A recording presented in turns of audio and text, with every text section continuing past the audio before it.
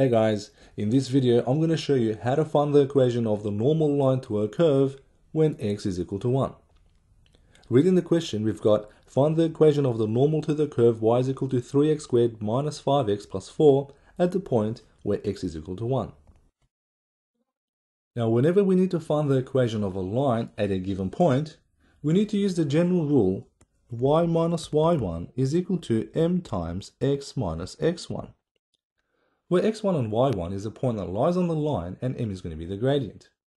For the point, we're asked to find the normal line at x is equal to 1. To find the y coordinate, we sub in x is equal to 1 into the rule of y and then solve for y. And so this is going to be y is equal to 3 times 1 squared minus 5 times 1 and then plus 4. This is equal to 3 minus 5 plus 4, which is equal to 2.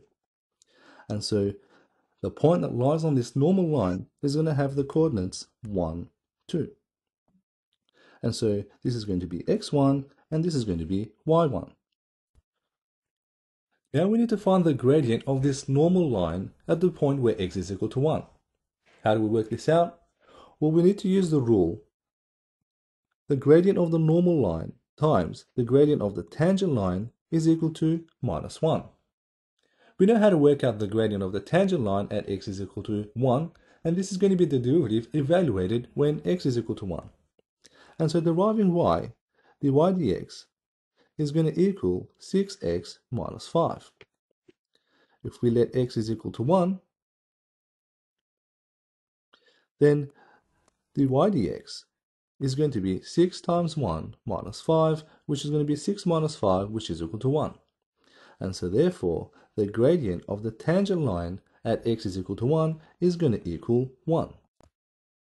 Subbing this back into the rule, we're going to get the gradient of the normal line times the gradient of the tangent line, which is equal to 1, is going to equal minus 1. And so this means the gradient of the normal line is equal to minus 1.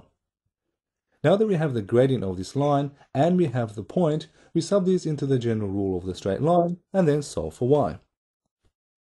Doing this, we're going to get y minus y1, which is going to be y minus 2, is equal to m, which is minus 1, times x minus x1, and this is going to be x minus 1. Solving for y, we're going to get y is equal to minus x plus 1, and then plus 2, and so y is going to equal minus x plus 3. And so the equation of the normal line to the curve at the point where x is equal to 1 is going to be minus x plus 3. And that's it for this question.